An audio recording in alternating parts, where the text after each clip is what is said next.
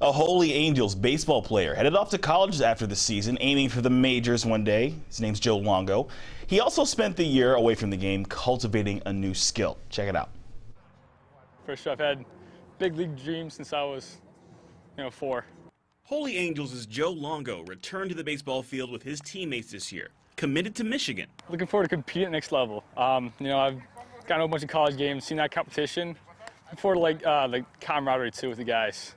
That team chemistry is huge, and those are going to be your friends for life. I'm looking forward to building those relationships. He's also got a new skill.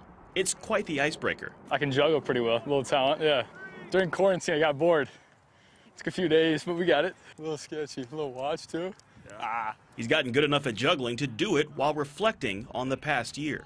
I had better relationships with my family during that time. Spent more time with them, obviously, because I couldn't really go anywhere. But, we've had a lot more family dinners now. We're a lot closer together because of it, and it's helped me grow as a person. Good to know the future Wolverine is well coordinated. You gotta be thankful for it in some way. It happened for a reason, obviously, but it helped me kind of hone in some of those skills for baseball. So I focus on those every day instead of going to school. And knows how to make the best of any situation.